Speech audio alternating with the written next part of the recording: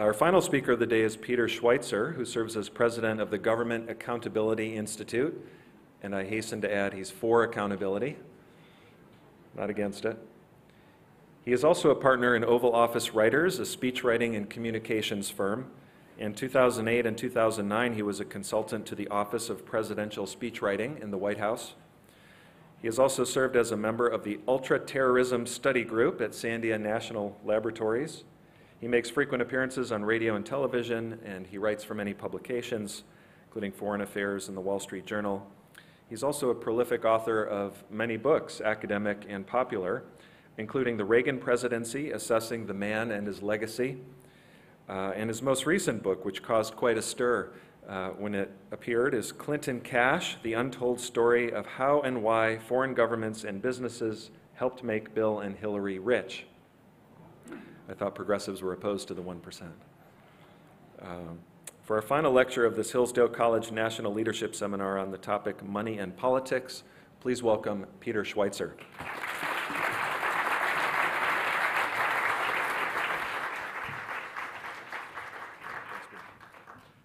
Thank you for that warm introduction. It's great to be here and to be associated with such a fine institution as Hillsdale College. Now, back in 2011, something happened that really nobody paid attention to. You see, back in 2011, Washington, D.C. passed Silicon Valley to take the crown as the city in America with the highest per capita income. Washington, D.C., if you look at the 10 wealthiest counties in the United States, 7 of those are counties that border our nation's capital. Washington, D.C., a couple years ago passed Napa Valley, California for the consumption of fine wines. And to tell you how bad it is, let me give you an illustration from something I did with Fox News a couple years ago. We did a special called Boomtown, where we went around and looked at the economy in Washington, D.C. and how it was booming. And one of the things we did in that program is we went and actually interviewed a car salesman who worked for Ferrari of Washington, D.C. And you can find this on YouTube, by the way, this interview. And we talked to him. We said, how is business? He says, business is great. We are selling lots of cars. But he said, there's a problem. Ferrari of North America is upset with us.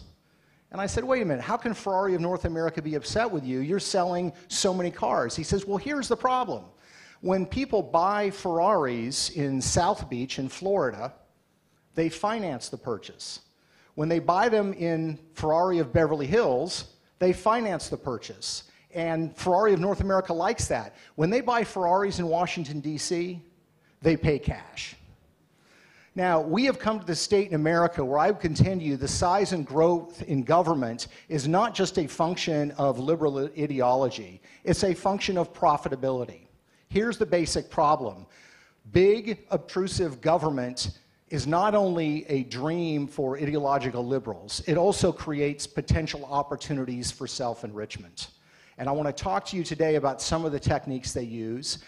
Then I want to talk to you about the special case, what I would contend is the very special case of the Clintons and how they threatened to undermine the United States, the sovereignty of the country, the integrity of our political process in a way that no other political family, couple, or candidate has in American history. First of all, let's talk a little bit about self-enrichment. Anybody here been to Washington, D.C. recently? If you've been to Washington, D.C. recently, you will find that there are lots of construction cranes, that the nicest restaurants in town are absolutely booked on a Wednesday night. It's hard to get in. Washington, D.C. is booming, and part of that is the size and the scope of government. You've just got more government employees, you've got more government contractors, but you have an additional problem, and that is that big government creates opportunity for making lots of money. And let me just give you a couple of examples. First one here, anybody involved in finance or corporate finance that has worked in that field? You all know, and I'm sure everybody else in this crowd knows, that insider trading on the stock market is illegal, right? If you work for General Electric and you know in advance that the quarterly financials are coming out and GE is going to do very, very well, you know, you better not buy GE stock in advance, because if you do that on inside information or you share that information with somebody that does that, you are probably going to go to jail. But there's a loophole, particularly for those in Washington, D.C. If you are a U.S. senator, if you are a government bureaucrat, And the government, your agency or your senatorial committee is going to make a decision that is going to affect dramatically the health of a major U.S. company, you as a senator are free to buy or sell stock in that company. It is not technically illegal for you to do so. How do we know they're doing it? Well, let me give you some statistics from a study that was done a couple of years ago in something called the Journal of Quantitative Economics. Now, if you are looking to fall asleep at night and you're having trouble, I suggest you subscribe to the Journal of Quantitative Economics, because I know next to nothing about math. But here's what they did in this study, and it's absolutely fascinating. They looked at how well people did in their stock market investing. And what they found is that the average American, which would certainly include me, actually tends to underperform the market in their stock picks. The average American usually doesn't do very well. The average corporate executive that's trading their own company's stock, they tend to beat the market by about 5% a year. So they actually do pretty well. They understand the industry, they understand their company. Hedge funds, the guys that not too far from here get paid very large fees, tend to beat the market averages by 7% a year. Now here's where the study gets interesting. United States senators, they tend to beat the market by 12% a year. So my question for you, fine audience, is, are our U.S. senators just simply more brilliant than we give them credit for? That these guys should all be running hedge funds, or is something else going on? And I would contend to you that something else is going on, and there's ample evidence that it's going on. But it's not just a function of senators or elected officials trading stocks on the stock market and winning big. There is a growing industry in Washington that's even more profitable than lobbying or government relations, and that's something called political intelligence. Now, for some of you, of course, political intelligence, you would consider that an oxymoron, but political intelligence is very simply this. It's usually an ex-politician or an ex-congressional staffer. They get paid by hedge funds to do what? To get information on what the government's going to do.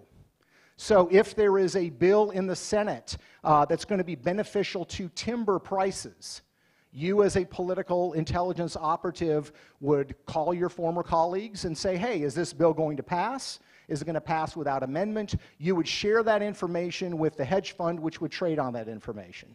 Or, for example, if Medicare is going to change reimbursement rates on certain procedures, that's going to have a dramatic effect on the profitability of certain healthcare companies, that's information that traders want to know. And so political intelligence is creating opportunities for what? It's creating opportunities for insides to profit from the complexity and the difficulty of operating in Washington, D.C.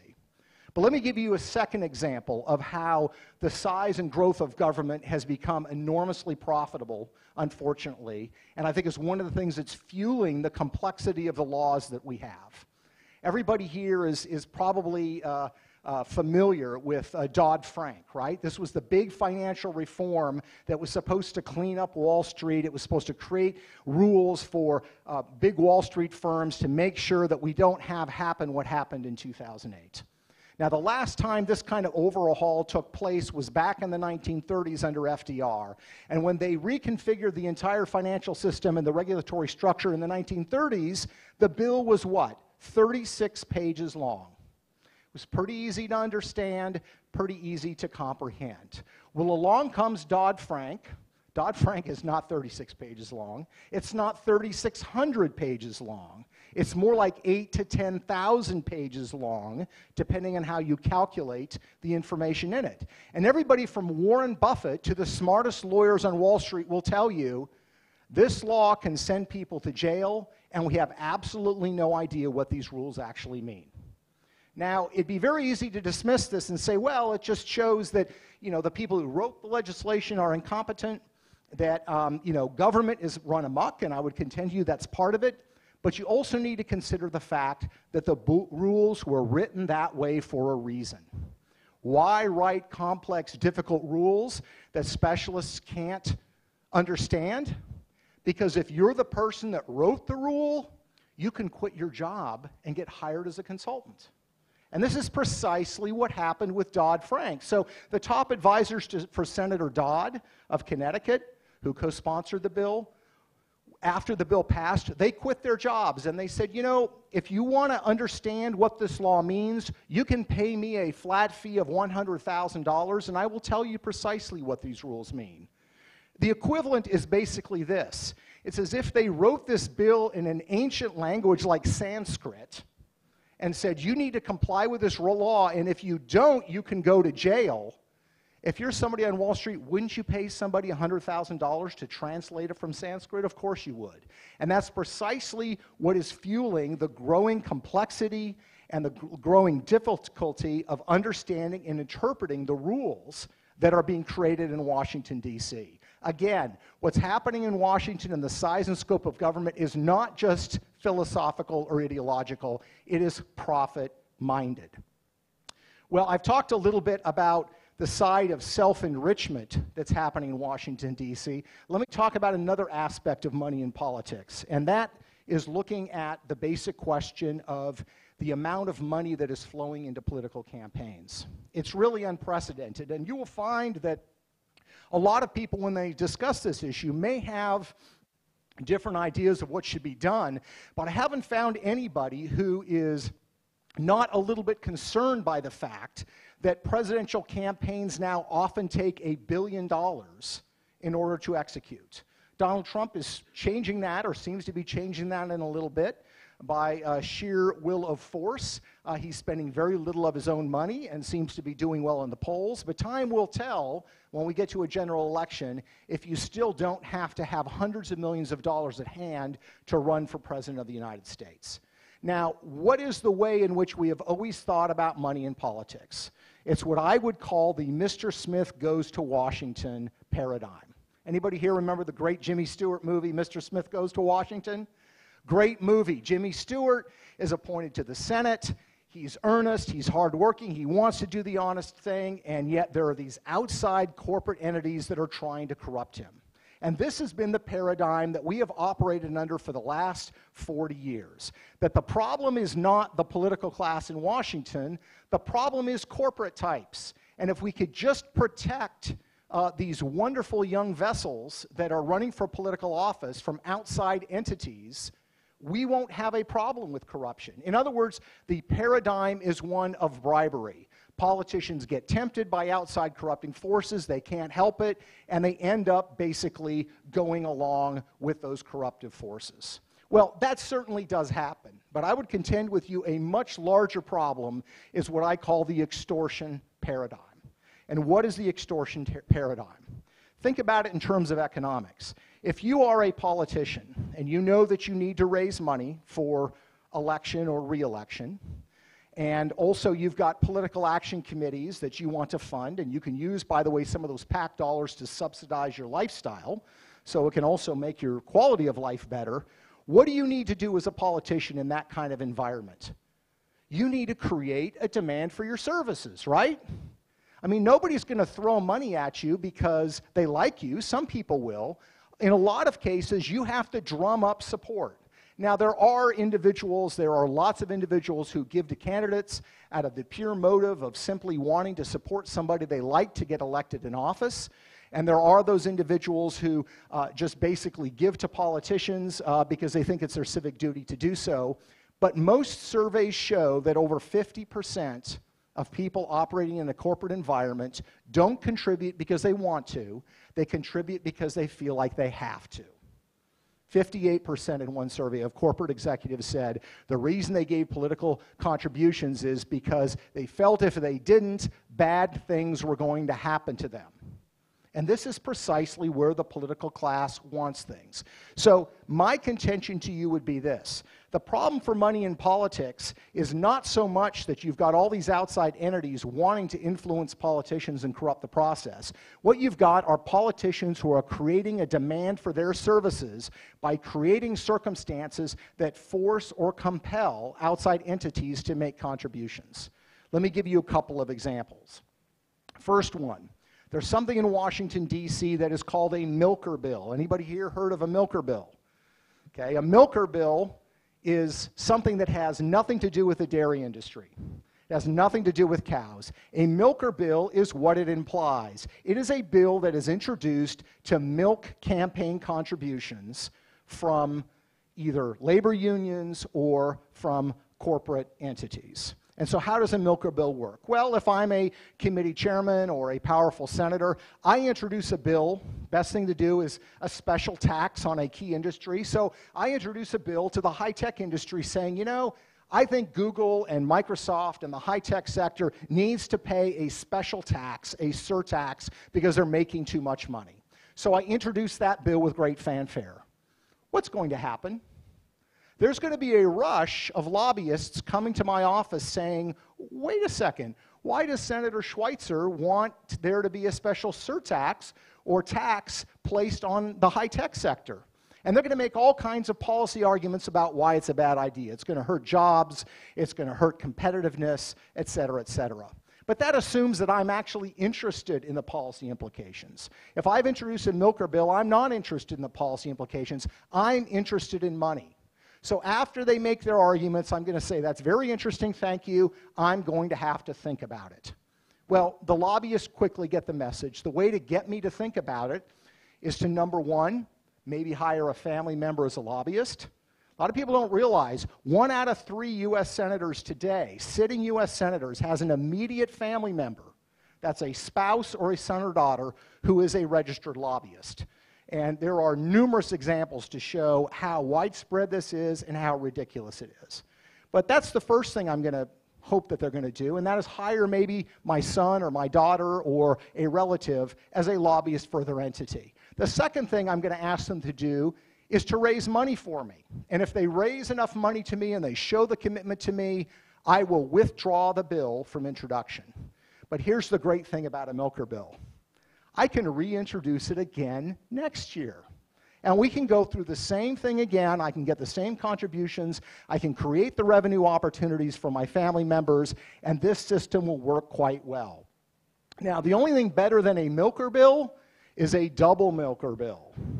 And what is a double milker bill? That's when you introduce a piece of legislation that pits 2 wealthy industries against each other, and then you let the arms race begin. And so let me give you a real-world example of this. In 2011, there was a bill introduced called SOPA, the Stop Online Piracy Act. Now, this was a bill that said that online companies like Google and Microsoft needed to be held into account if people online were selling counterfeit merchandise, or if they were selling illegally downloaded music or movies that were pirated. Now, you know, this may sound like a great idea in theory. In practice, imagine, how is Google going to police who shows up on their Google searches? But again, logic here is not the point. What SOPA did when it was introduced was it did 2 things. Number one, the recording industry and Hollywood loved it. And the high-tech industry, Google and Microsoft, fell into an absolute panic. And so what happened? The arms race began. President Obama, in particular, handled this masterfully, because you know what he did? At the beginning of the introduction of this bill, the White House took the position, we're going to think about it. We're not sure whether we support this or not. We're going to think about it. And that's a great place to be when there's a double milker bill in play. And that brings me to the question of the high-tech industry itself when it comes to this whole model of extortion. And I think is a great example of how political fundraising and lobbying has become so extortive. Back in the 1990s, the high-tech industry, Microsoft, Apple, and the others barely at all had a presence in Washington, D.C. They didn't make many campaign contributions. If they did, it was not an organized action by executives. It was something that individual employees made at their own behest. And they didn't even really have a lobbying presence. Microsoft had somebody working in suburban Maryland that was selling software to the government that occasionally, when needed, would go and meet with people on Capitol Hill. Then in 1998, the Justice Department said we might have to break up Microsoft as a monopoly. Now, when this happened, forget the legal arguments for a second, that changed everything. And it created an extortive environment to where the high-tech industry, which essentially would prefer to be left alone by Washington, D.C., is today the largest contributor to political campaigns in Washington. And that is not by design. There are numerous quotes over the years from Republicans and Democrats that said, we need to let the high-tech industry know that they need us and that they need to support us. And they found a way to do that through these extortive practices. Now, how do you fix and deal with these issues and these problems? I would contend you it's not easy. But let me propose a couple of general suggestions before I get to the question of the Clintons, and then we can open it up for questions. First of all, on the issue of money flowing into politics, I happen to believe that people have a First Amendment right to express their political views. So if I am a staunch environmentalist, or I believe in a strong national defense, and I want to run political advertisements that don't necessarily endorse a campaign, but says we need leaders who support the environment or leaders who want a strong national defense, I believe you have a First Amendment right to do so. I also believe that you have a right to make contributions to political candidates. And I think it's good that there are some limits or caps on those like we have today. But here's the problem with the way the current system operates. Anybody here operate in finance or the insurance business or have familiarity in that area? Anybody that's operated in that space will tell you when you look at the marketplace in insurance or finance, like any marketplace, you have buyers and sellers of insurance products. The vast bulk of the regulatory restrictions are on who? The sellers. The people that are selling insurance products. There are enormous regulatory burdens that are placed on them, very little placed on the buyers. Now let's look at the influence marketplace in Washington, D.C. You have the buyers of influence, which would be outside entities, special interests, corporations, labor unions, and you have the sellers of influence, which are the politicians. Who gets regulated in this marketplace? The buyers. The buyers. And that, of course, is because the rules are written by the sellers. I think the way that you deal with this issue is you start regulating the sellers of influence. If we believe that there is a corrupting culture in Washington, D.C., revolving around the inflow of money, we should put regulatory controls on the politicians, not on the people who are buying influence. So one of the things I proposed, one of the reforms I proposed, is doing in Washington what we already do in 29 states, including the state of Florida where I live. Very, very simple rule in Florida. When the Florida legislature is in session, politicians, what? Cannot solicit or receive campaign contributions, period. Period. Now imagine if we took that rule that's in 29 states and applied it in Washington, D.C. and said members of Congress and senators can't solicit or receive campaign contributions while Congress is in session. Well, I can tell you one thing, we'd have a lot shorter congressional sessions, right? That'd be the first thing that would happen.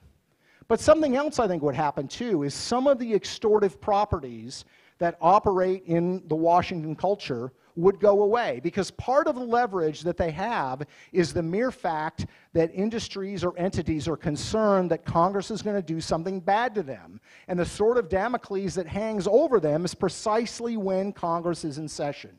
So reforms like that, I think, could have an enormous effect on these sorts of behaviors in Washington, D.C. Second reform I would propose, and that relates to issues of corruption.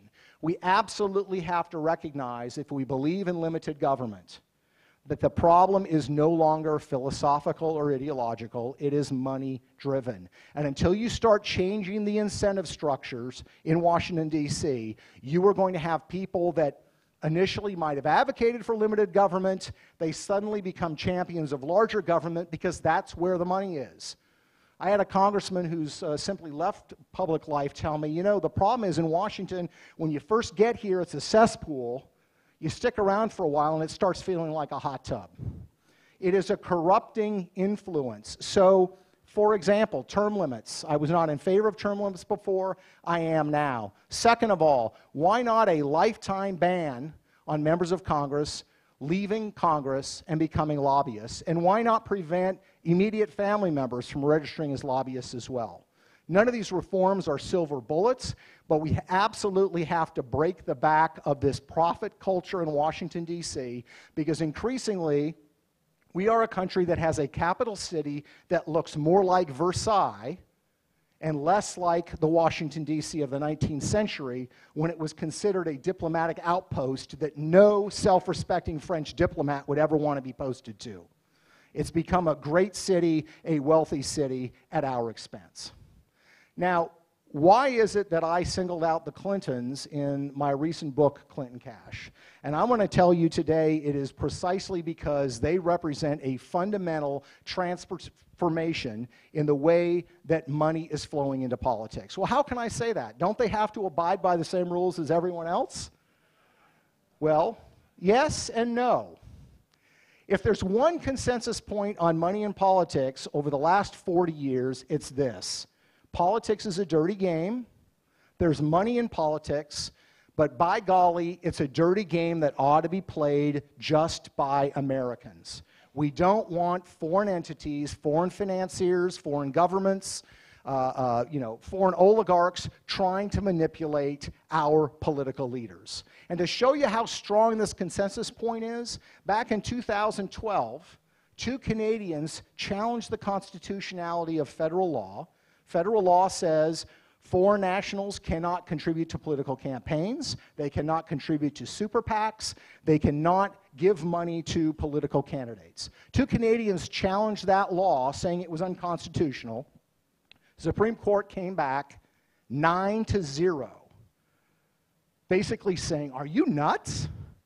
Of course it's constitutional, it makes complete sense. Now, when was the last time any Supreme Court decision you heard of was 9-0? So there is a consensus in our country. We don't want foreign entities trying to influence our political process. Here's the problem. The Clintons have found a way around it. And we have a circumstance today whereby there is a massive infusion of foreign money going to the Clintons that is unaccountable for, and that has had a corrupting influence on the decisions that Hillary Clinton made as Secretary of State, and going forward, I believe, would have the same effect on her as president. What are we talking about in terms of numbers? Well, on the speaking fees, we're talking about $160 million. And when it comes to the Clinton Foundation, we're talking about $2 billion. Well, how does this work? What am I talking about here? You're basically talking about they use 2 mechanisms for money to come in to them. One is through the Clinton Foundation. The other is through so-called speaking fees for Bill Clinton. Let me give you just a couple of examples of how this process works. First of all, I want to tell you a story. It's a story about 4 things. It's about Hillary Clinton. It's about the government of Russia. It's about uranium. And it's about $145 million in cash. Now, this is a story that has 2 chapters in my book, Clinton Cash. We shared the findings in the book before it was published with the New York Times investigative team. They went back, confirmed what we found, and when the book came out, they actually ran a 4,000-word front-page piece confirming the story that I am now going to tell you. And the story is really quite simple. Back in 2005, a Canadian financier named Frank Justra wanted to get uranium concessions in a country called Kazakhstan, which is run by a very nasty, brutal dictator named Nazarbayev. Justra had wanted these concessions for a long time. They were worth about $500 million, and he couldn't get them. So he decided to get on his plane and bring Bill Clinton with him. Why not bring an ex-president, right? They'll give you the sort of prestige that you want. They showed up in Kazakhstan, and Bill Clinton went about publicly in a press conference praising the leadership of Nazarbayev. Now, Nazarbayev has won every election by 90-something%. He throws political opponents in jail. He's a brutal dictator. But you wouldn't know it from the press conference that Bill Clinton gave. Bill Clinton not only praised him for his enlightened leadership, he actually said that this man should become the head of an international human rights organization, something that had been rejected by both the Bush administration and Bill Clinton's administration in the 1990s. Bill Clinton praised him, and guess what? The next day, Frank Justra got the uranium concession. 3 weeks after that, Frank Justra sent a check to the Clinton Foundation for more than $30 million. Now, the story does not end there, because what Frank Justra does is he takes that uranium concession, he puts it in a company called Uranium One, and he starts buying uranium assets in the United States, in places like Utah and Colorado and Texas.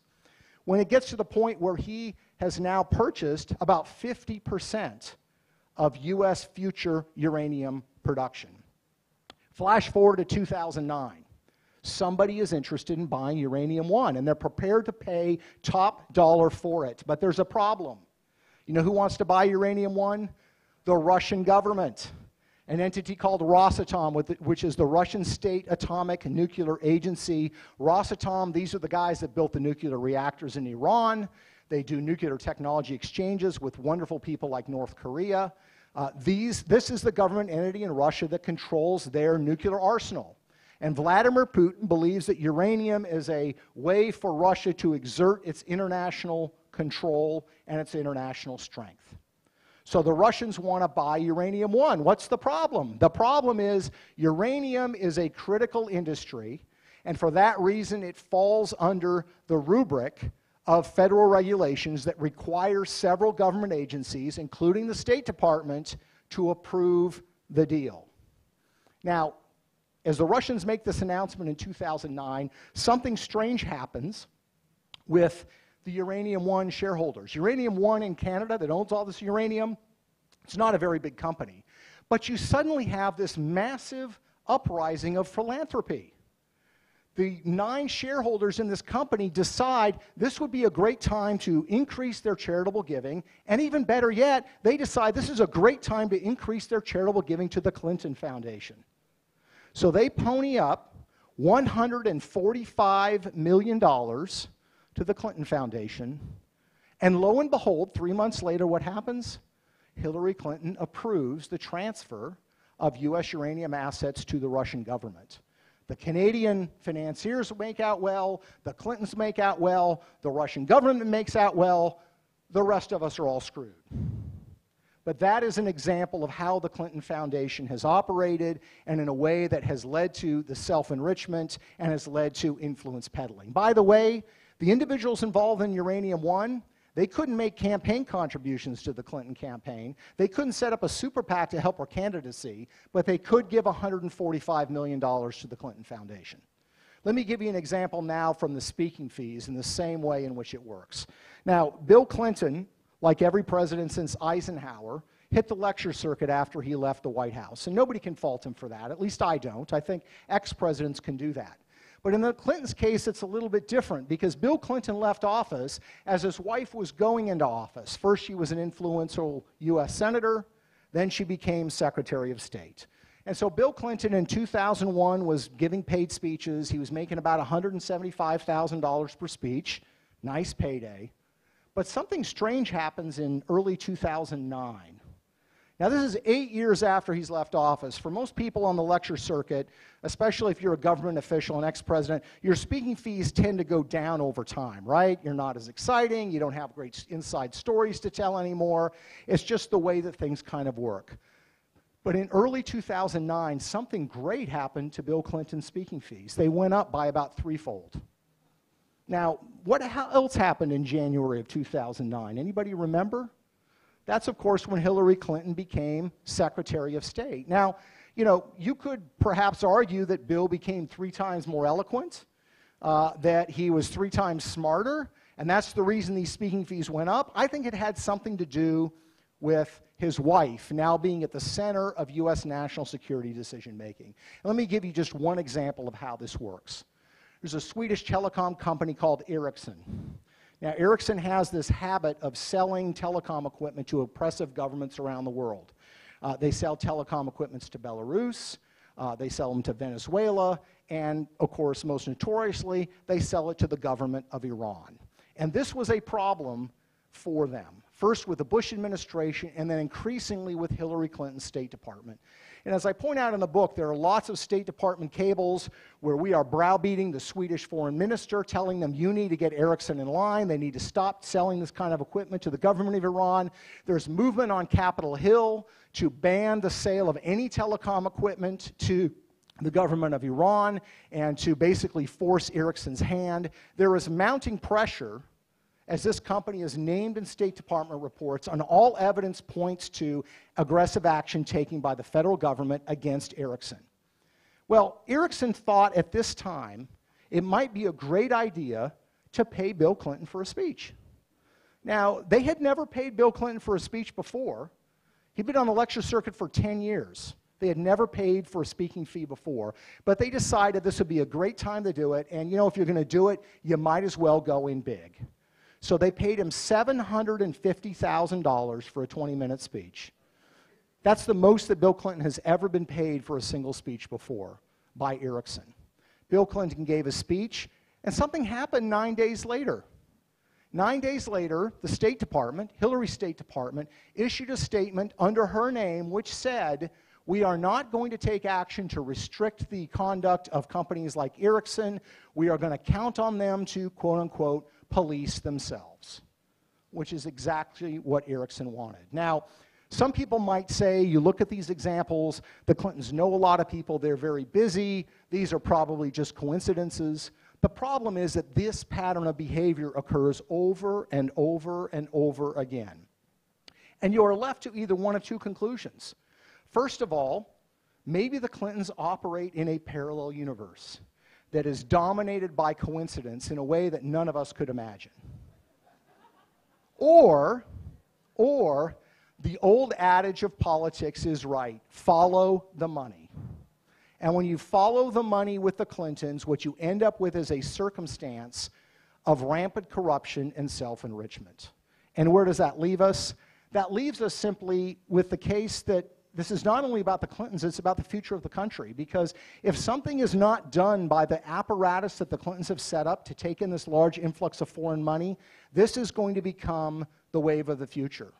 And don't be surprised if 5 years from now, if nothing is done about this, that we don't have a Secretary of Defense whose spouse hits the lecture circuit, giving high-paid speeches to foreign entities, and they set up a family foundation to take donations from foreign entities that have matters before the Pentagon.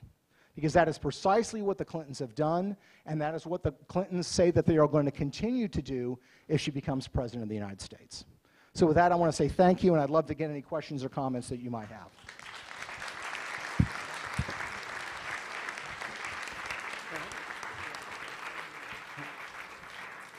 Yes, I think there's some microphones out. You can go ahead. I have a. Yeah. First of all, a comment. I like the Milka principle, was it, and the double Milka principle. Yep. My favorite example of that is the farm industry in terms of ethanol versus the petroleum industry. How much ethanol will Congress mandate to be placed in a gallon of gasoline? Yep. One benefits, the other loses. There's the competition, and hence the price for corruption. I have to say, though, with all due respect, that your modest proposals for reform will not work. Campaign finance reform has been around since about 1906, and a series of bills. There's always a way around it. You shorten Congress, you lengthen the time in which they're going to pay in advance for what the next session is going to give them. I would just like to suggest that there is a solution, a very radical one perhaps, but something that maybe America is ready to embrace, and that is the idea that to take the money out of politics, you must take the power to enrich special interests away from the politicians, away from Congress. What I propose is a movement to send an army of Mr. Smiths to Washington with the priority of cutting programs and closing agencies, preferably to make government what it was originally meant to be, a protector, not a provider. No, I love the sentiment, and I think you're right. I think the problem is that you've got to at least institute some structural reforms. It's not a question of getting, quote-unquote, good people into politics. Don't get me wrong, there are good people in politics, and I want good people running, but the system is corrupting. And my worldview and my faith tells me that, you know, people get tempted. People are corrupted. You give them power, you give them the ability to make money, they will resist, they will resist, they will resist, and some of them will continue to resist, but a lot of them eventually will give in and succumb. So I agree with you that there is no silver bullet, but I do think that the way reform is going to work is it's going to be, you know, death by 1,000 cuts. And you've got to have a series of reforms, but we've got to make this a priority. And here's the problem right now. And both sides of the aisle do this. The mindset is basically, yeah, my guy may be corrupt, but he's my guy, and their guy's a lot worse. And both sides do that. And my problem is, look, what you have in Washington, D.C. is a permanent political class. You know, I'm not suggesting that there aren't partisan differences between Republicans and Democrats, but when it comes to these issues, there ain't a whole lot of difference. And here's the analogy I would use with you. I grew up in Seattle, Washington, and when I was 12 years old, I turned on Channel 13, which was a small independent channel, and I discovered the wonderful world of professional wrestling. And these were large men in spandex outfits that were hitting each other with chairs, throwing each other out of the ring, and I thought as a 13-year-old, this is awesome. Now, I hate to break it to you guys, some of you guys, but it's all fake. It's all fake.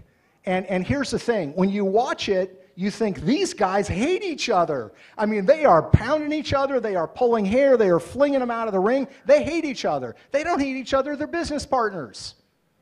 And in Washington, D.C., there's a lot of that. There's a lot of that. They want to create the impression that they are throwing each other out of the ring, that they hate each other, but they are business partners at some realm, and that is that neither political party, their establishments, are interested in any kind of these reforms because they've got it good.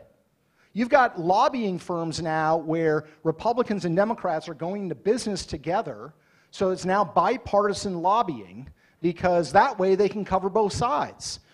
So, you know, my point would be there is no silver bullet, but we've got to make this a priority, and I argue for both sides to have zero tolerance. If the person on your side is enriching themselves, let's not make excuses. Nobody's irreplaceable. We can find somebody better to get into that position to do better.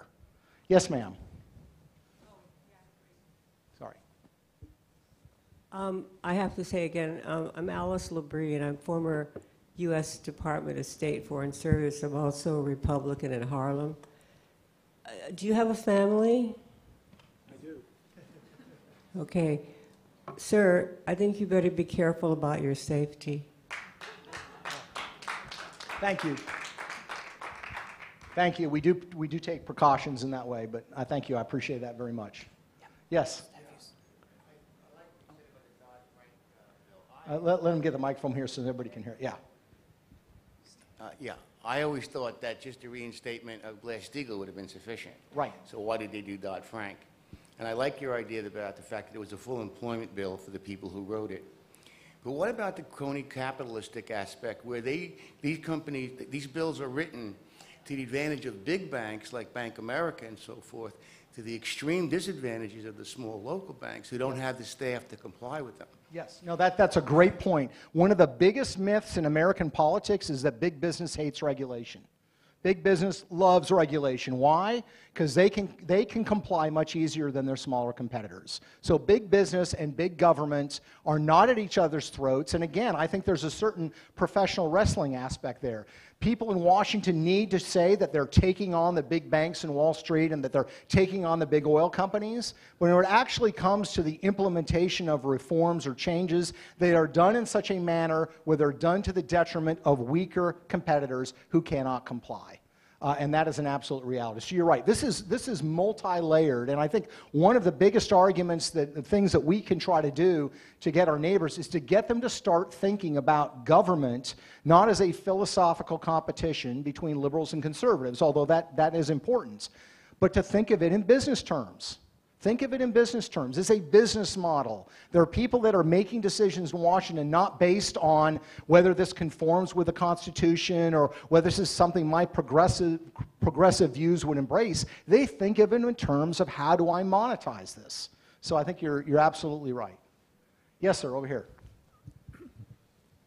Two questions. One, what about the idea of raising salaries for legislators to very substantial amounts of money, so there's just less incentive? And secondly, what's wrong with allowing people to give however much money they want to their candidate? It's a free country, it's your money. Why not allow it? That would help raise money for campaigns and let individuals give whatever they want. Two good questions. I think that on the issue of campaign contributions, here's part of the problem. The smart people in Washington, D.C. have figured out a way to use campaign contributions, and more specifically donations to political action committees, to subsidize their own lifestyles. So when you are making a campaign contribution to a so-called leadership PAC, and pretty much, you look at the term leadership PAC and you assume it's only the leaders that have them. There are actually people that are running for Congress who haven't been elected yet who create leadership PACs. And what does the leadership PAC say? It allows you to take in $10,000 a year from a contributor, and unlike a campaign committee or unlike a super PAC, there are really basically no restrictions on how that money's spent. We did a story, I think 2013 with 60 Minutes on this, and you would be amazed at the things that they use this for. They use them to buy sporting events tickets. They, anybody here a college football fan? Members of Congress use the leadership PAC money to take the family to the college football championship. They get box seats at Yankee games. They use it for a private limousine service. They use it for babysitter service. They take the family to Edinburgh, Scotland as a quote-unquote fact-finding mission. So the problem is that campaign contributions are not just about helping get somebody elected. They're now about subsidizing somebody's lifestyle. And by the way, it's tax-free, right? Politician doesn't pay taxes on the leadership PAC money, so if I use it to hire a babysitter, that's not coming from tax dollars, that's coming from somebody else's money. So I understand the theoretical argument that people have a First Amendment right to contribute as much as they want to, and if it's disclosed, what's wrong with it? The problem is that it's not a system that is just about electing people, it's a system about self-enrichment. And if somebody could plunk down $1 million into a congressman's leadership PAC, I mean, imagine the kind of lifestyle that they would exist. As far as salaries are concerned, I think it's an intriguing idea. I think, you may not have heard it there, but I heard the murmuring in the room. I don't think there's an appetite for paying these guys more. And I think that is a problem. I also think, by the way, that it's not something that is drawn out of, poverty or a lack of money. I think it's a mindset. I think it's a mindset. And the analogy I would use is that corruption is not just about people that wish they had more money and they just don't have enough. Look at insider trading on Wall Street. I mean, some of the biggest indictments have been to people worth hundreds of millions of dollars. And I think it's the same thing in Washington, D.C. I think it's an attitude and a mindset of entitlement that motivates them, not so much that, they're scraping by on money and it's hard for them to get by. So, but great questions. Yes, sir. Yes, you did a great job of talking about elected officials, and you've, of course, described Angela Codavilla's country class versus ruling class. Would you care to comment about the non-elected officials, the staffers, and the administrative state, the EPA, and people like that? Oh, absolutely. I mean, the same principles I talked about. Complexity is good, simplicity is bad. Rules that have real teeth, that can end somebody in jail, but are difficult to understand and comply with. This is the bread and butter of the environmental consulting industry. And if you look at the environmental consulting industry, and here's how I'd research this, by the way. Go on the websites of environmental consulting firms, and by the way, do the same thing for financial regulatory consultants. It's amazing what you'll find. You will find them making statements like, Bill joined the firm in 2013. In 2012, he wrote the such and such bill that is essential for you to understand. I mean, they're that blatant about it.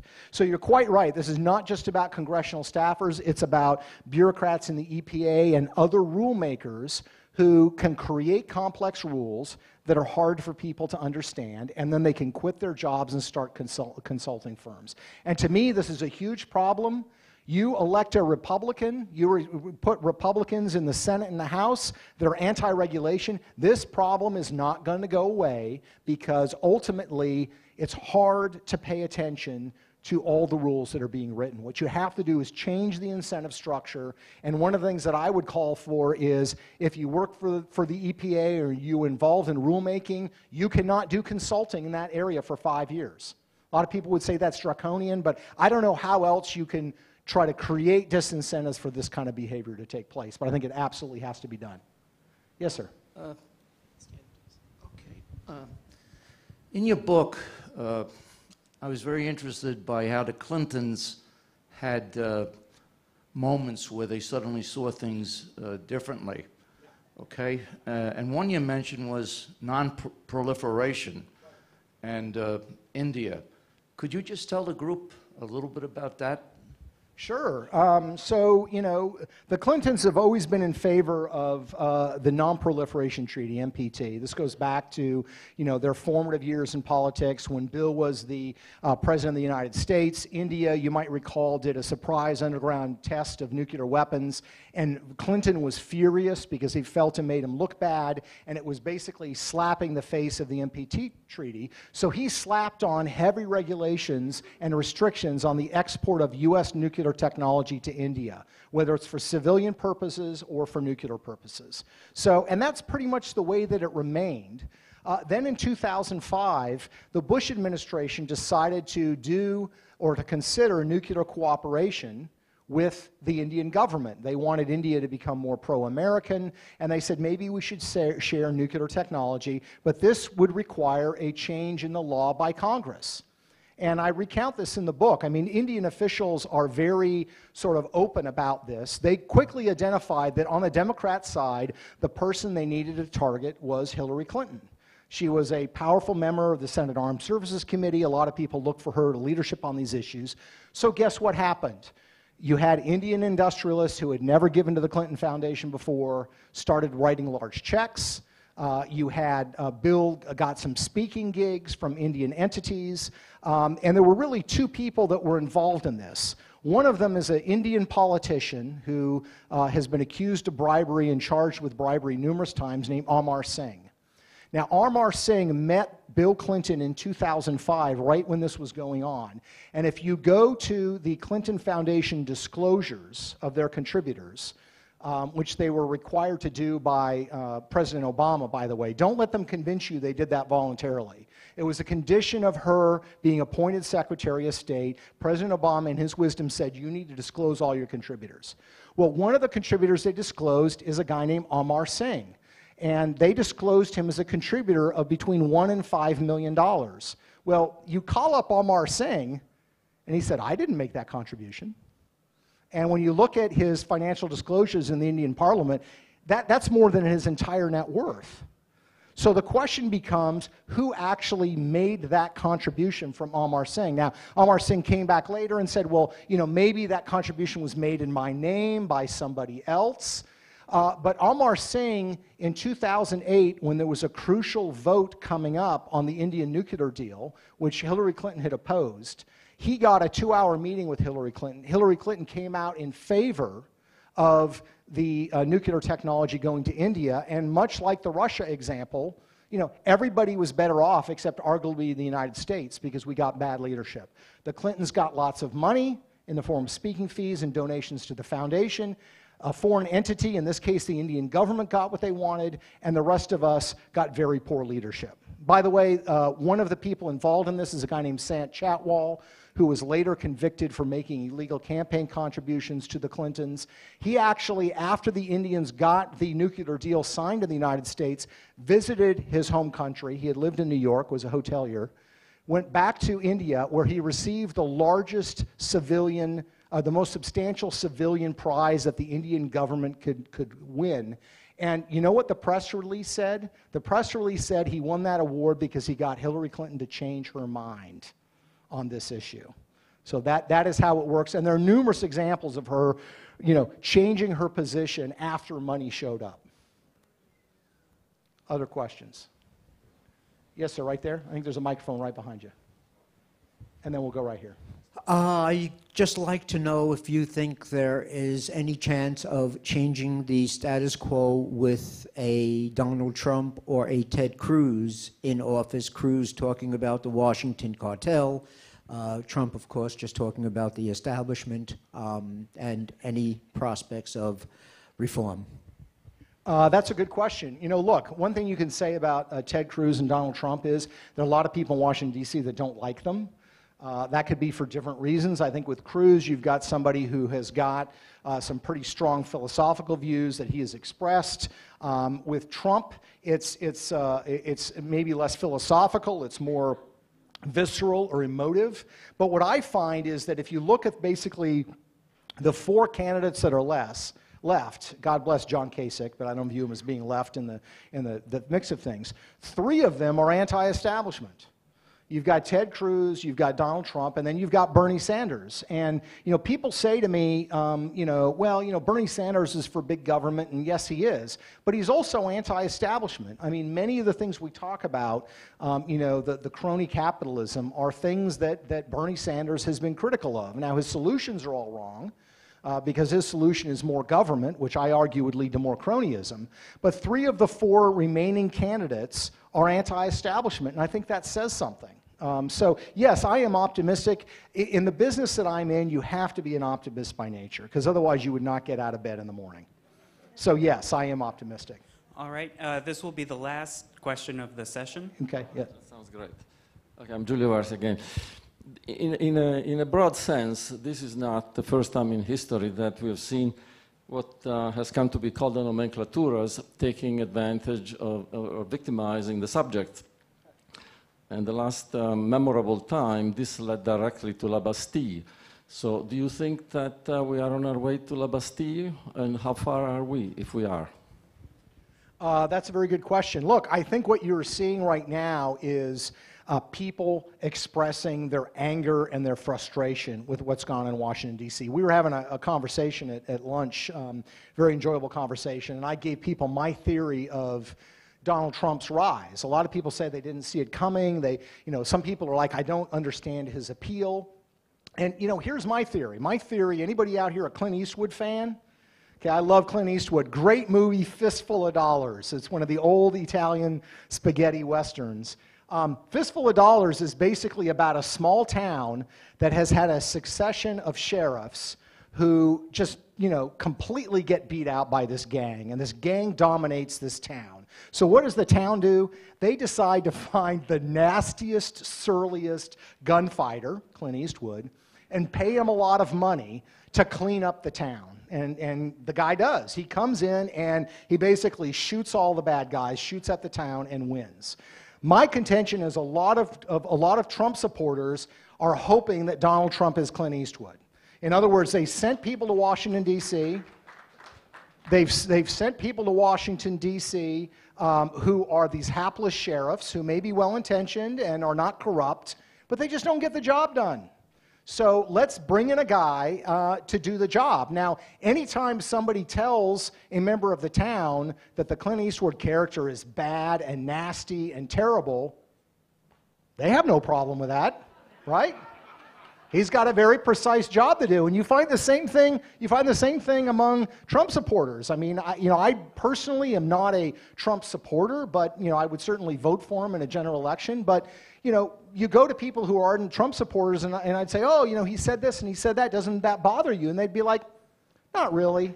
We need somebody like that to go and clean up Washington. So I think there is an attitude and a mood in the country that may not be quite at storming the barricades, but it's pretty bad. I mean, 75% of the American people believe that Washington, D.C.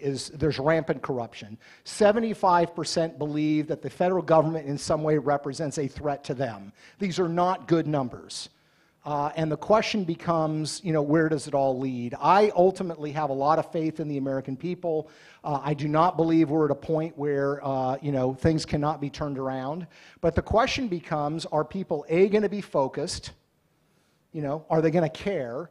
And number two, are they going to focus and channel their frustration and anger in a constructive way? And time will tell. So again, I'm optimistic on these accounts, but what I see swirling around on both sides of the aisle, Republicans and Democrats, is business as usual is no longer acceptable, and part of the reason is because there's so much darn corruption. And you look at the two polar opposites, Donald Trump and Bernie Sanders, what is the thing that people say about Donald Trump? He's too rich to be bought.